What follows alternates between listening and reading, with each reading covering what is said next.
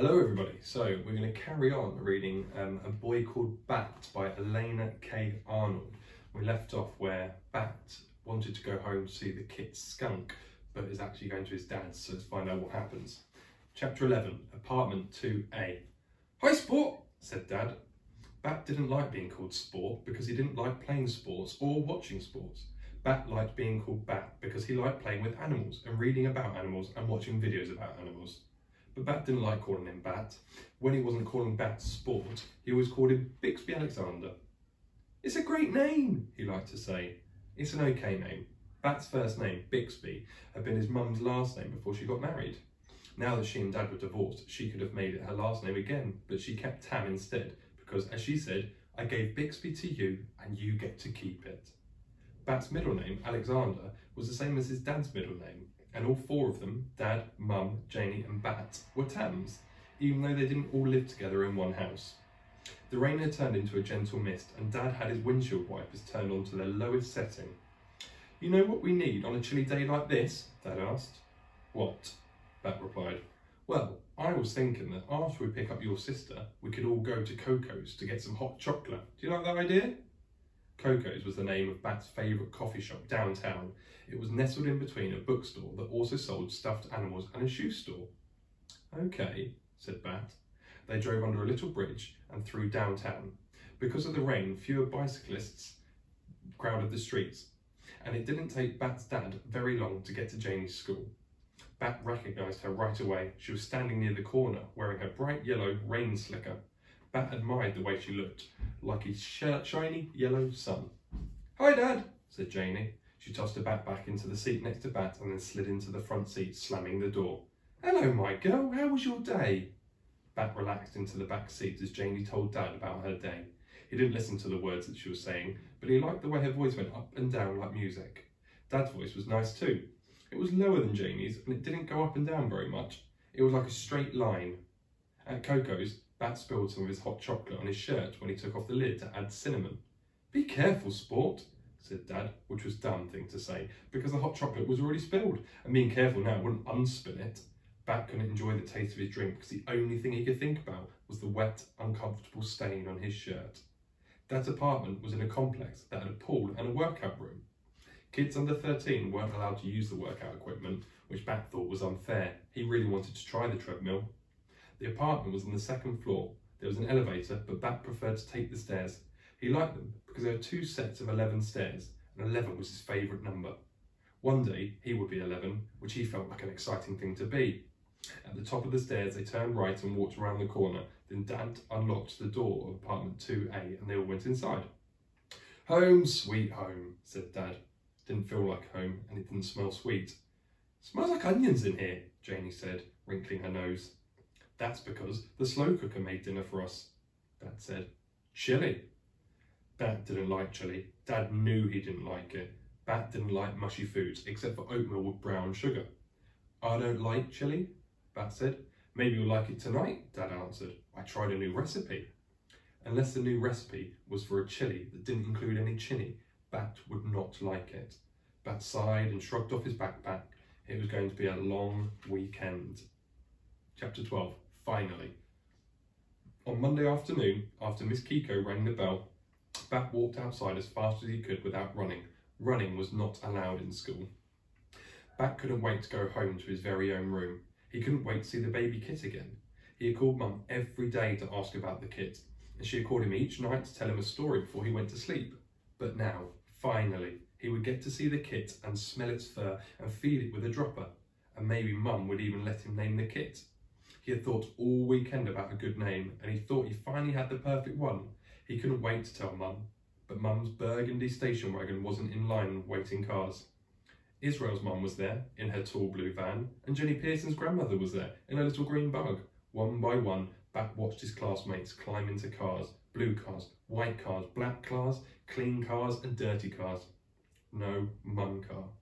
Suddenly, Bat felt a hand on his shoulder. It was a man's hand, with 3 silver fingers, Mr. Grayson's hand. "Your mum must be running late, huh, Bat?" asked Mr. Grayson.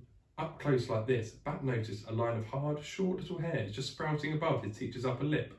Was Mr. Grayson trying to grow a moustache?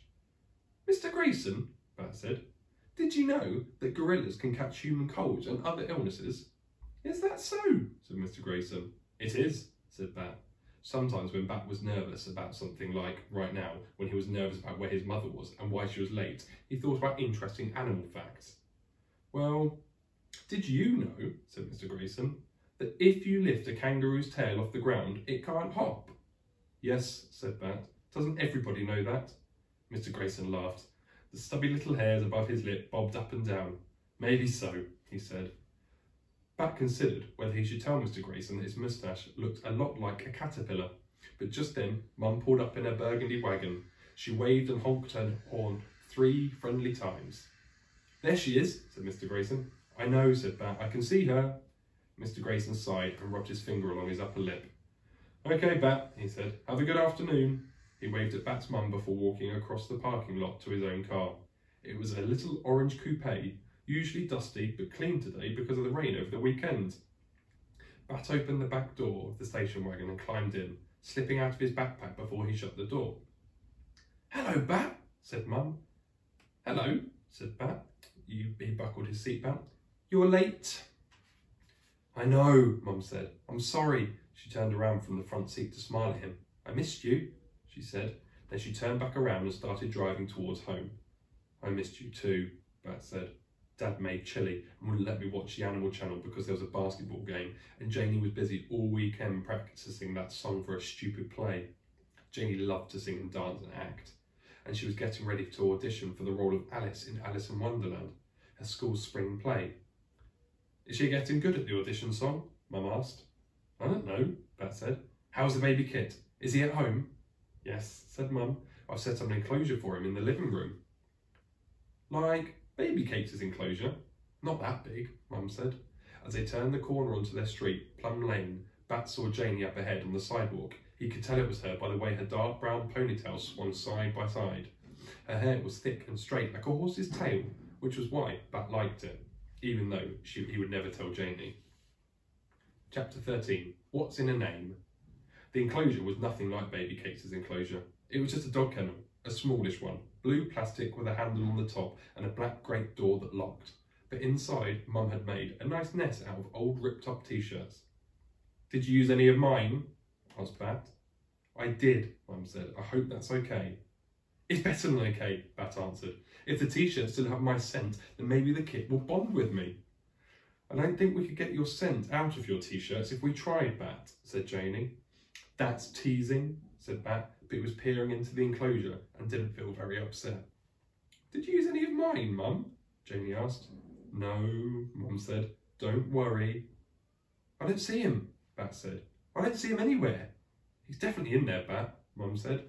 The door was latched and everything, and he's still too little to walk anyway. His eyes aren't even open yet. Bat unlatched the door and stuck his hand inside. Yes, there was the kit, tiny and warm, wrapped in a fold of fabric. He's safe, Bat said. Okay, Bat, Mum said. Latch up the cage and go wash your hands. Let's have a snack. At the table, Janie was smearing peanut butter on crackers. She got out of a second butter knife for Bat. Bat loved peanut butter. He could never pack peanut butter sandwiches for school lunches because Lynn was allergic to peanuts. The entire sore wet school was a nut-free zone. Janie passed a roll of crackers to Bat. Mum had heated water in the kettle and poured out 3 cups of tea. Tea and crackers and peanut butter. Wonderful. I wonder if Stripey will like peanut butter, he said, trying to be casual about the name. You know, when he's all grown up. Stripey, said Janie. Is that what you're calling the skunk? It's a good name, Bat said. It's a really good name. Skunks have stripes. I'm not sure it's a good idea to be naming the skunk, Mum said. She looked concerned with little wavy wrinkles across her squished up forehead. If you name him, it'll be too easy to get attached, and remember, he's only staying with us for a few weeks. Besides, said Janie, who says you get to name him? I'll bet I could come up with a way better name than Stripey. No, you couldn't, Bat said, stabbing his knife into the peanut butter jar. Stripey is the best name for a skunk. You always get to give things dumb, obvious names, Janie said. Bat felt sharp, hot tears in his eyes. Do not, he whispered. When you were 4, you named your teddy bear Beary. And last year, when that stray cat kept coming into our yard, you named her patches. She was a calico, Bat said. Calicos look like they're covered in patches. Janie, said Mum, be nice. Ah, Bat doesn't mind, do you, Bat? Asked Janie. Of course Bat minded, but he didn't want Janie to know how much she'd hurt his feelings. Well, what would you name the kit? He asked. I don't know. Give me a minute to think about it. Jamie munched on crackers and Mum sipped her tea, but Bat just waited to hear what Janie would come up with. He knew it wouldn't be as good as Stripey, and he couldn't wait to tell her so. I've got it, Janie said after a minute. Mum, he was born last Thursday, right? Mm-hmm, Mum said. And we want him to be big and strong. We're learning about mythology in school. I think we should name the skunk after the biggest, strongest Nordic god. We should name him Thor. Thor? Asked Mum. The thunder god, Janie said. It's perfect. See, because they used to celebrate Thor's Day, and now we call that Thursday. And that's when the skunk was born. Thor, Bat whispered. Sometimes Janie was annoying, sometimes she was a mean tease, but sometimes Bat thought she was brilliant. Ah, that's nice. We'll see what happens next with the episode of the skunk. The next chapter is called Sleeping Arrangements. It's chapter 14. We're about halfway through the book now.